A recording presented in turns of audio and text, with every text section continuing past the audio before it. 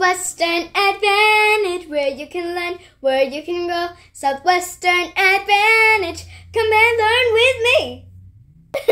When you call me silly, it just gets me laughing. Okay. Hey guys, how are you doing? Hopefully you're having a great day today. A wonderful day. If you guys just had some food, let me know in the comments. My favorite sweet would probably be crumble cookies. Yeah, I love some good old crumble. I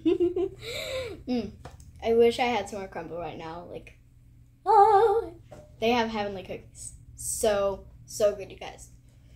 That's actually my favorite sweet. Like, my number one favorite sweet. Hopefully you guys have had crumble cookies, because like I cannot stop saying that they are so good, because they are. If you've never tried crumble cookies, go to their place and try their cookies. And come back to this video after you tried some crumble cookies. Not right now. Do not leave the video. But once you have some crumble cookies, come to this video. Let me know which cookie you had, and if you would rate it, I don't know, something out of 1,000,000. From 1 to 1,000,000, what would you rate it? Okay, speaking of food yumminess, we are talking about the digestive system in my Southwestern Advantage book. So we're going to be figuring out what our wonderful bodies are doing when we eat. So let's flip to this page. Ooh. Ah, there it is.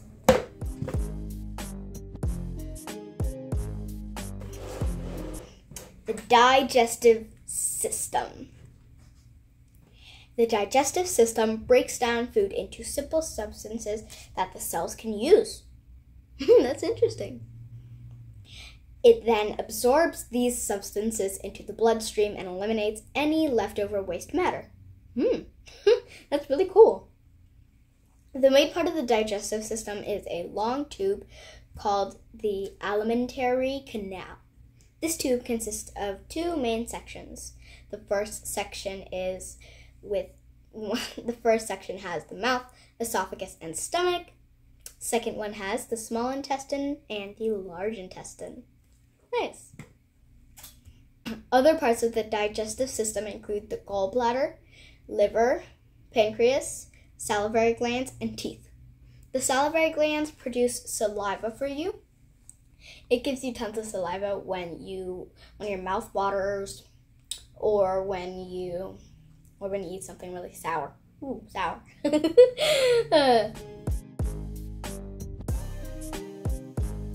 The mouth, esophagus, and stomach. Food digestion begins in the mouth. Food is crushed by the teeth and mixed with saliva. Yes, you're right. Enzymes secreted by the salivary glands immediately begin to break down carbohydrates into simple sugars. That's really cool. The swallowed food moves from the pharynx into the esophagus and onto the stomach. That's interesting. In the stomach, millions of tiny glands manufacture about 3 quarts or 2.8 liters of gastric juice a day, including hydrochloric acid and the enzymes pepsin and rennin. Food remains in the stomach for about 2 to 5 hours and is changed into a semi-fluid called chyme. Stomach muscle contractions and digestive juices readily digest carbohydrates and convert them into the blood sugar glucose. It takes more time for proteins to be digested and even longer for fats. I didn't know that. That's actually really cool.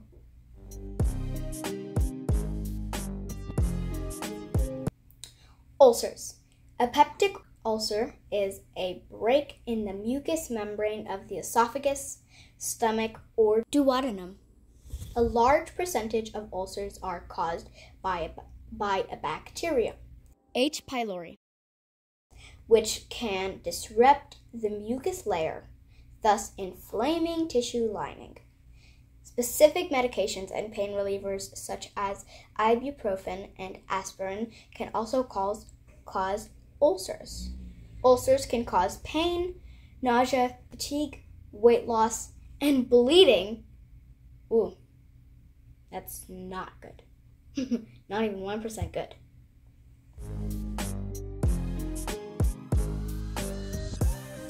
How does that work? Food digestion. Digestion is the process of breaking down food into smaller particles that can pass through the intestinal wall into the bloodstream. The particles are distributed to nourish all parts of the body. In the digestive tract, food is squeezed or pushed by muscles. That's really cool. I like that. Food is dissolved by digestive juices and enzymes. Juices and enzymes act as catalysts, producing chemical changes in food but not becoming part of the chemical produced. That's crazy. That's so crazy.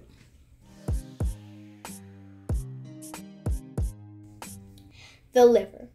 The liver is the largest gland in the body. Wow. It weighs about 4 pounds or 1.8 kilograms and acts as an important chemical plant.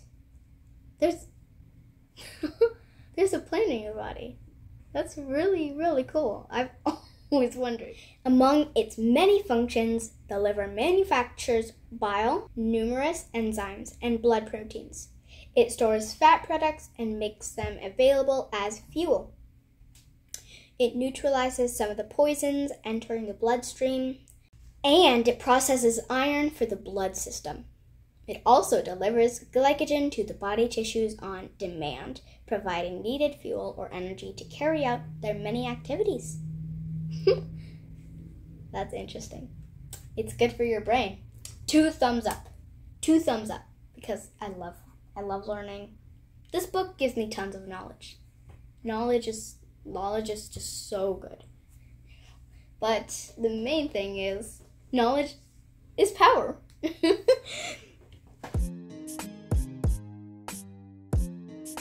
The small intestine and the large intestine. After it leaves the stomach, the chyme enters the duodenum, which is the first part of the small intestine. The small intestine is a coiled tube about 6 meters or 18 feet long. Do you guys know how many meters is in a foot? 3 meters. It's nice. Also very interesting because I always think it's 2, but it's 3. Like, how come I'm always so close? In the small intestine, more digestive juices are added to the chyme. Fluids from the pancreas and bile from the liver help to further digest the chyme. Bile does not contain any enzymes, but its salts aid in the physical digestion of fats. Pancreatic juices contain a number of enzymes that act on a variety of foods. Proteins are broken down into amino acids. Complex sugar molecules are broken down into simple sugars. Fats are reduced to fatty acids prior to absorption into the blood or lymph vessels. Those are really interesting facts.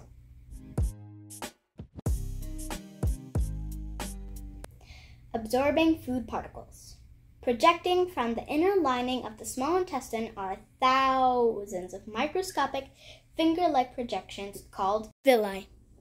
These absorb the broken down food particles, conveying them into the bloodstream for distribution to the rest of the body.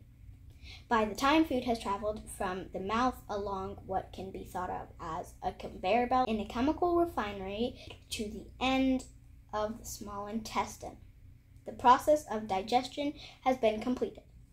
All that remains of ingested food are water and waste products, which pass into the large intestine, where much of the water is absorbed. In the meantime, food products are transported by blood vessels from the walls of the small intestine to the liver. The digestive system consists of a flexible mucus-lined muscular tube from 7 to 11 meters, or 20 to 36 feet long, beginning at the mouth and ending at the anus. Okay. You guys, that was so much fun learning and reading from this Southwestern Advantage science book. There's unlimited knowledge in these books. Like, look how thick that is. That's a lot of knowledge in that book. And there's still tons more to learn about our human body and the wonderful things it does for us. Guys, thank you so much for tuning in to this video. For all my A-list fans, you know who you are. Love you guys. And for all my new fans, hit that like and subscribe button. Hopefully you enjoyed this video. Ooh, there's tons of new content. There's some older videos back there stashed. I'll show you guys that too. You guys have a great rest of your day. If it's evening, have a great rest of your evening. Remember, go to www.swadvantage, but you should also remember, always remember, knowledge is power. And I'll see you guys on the next video. Bye!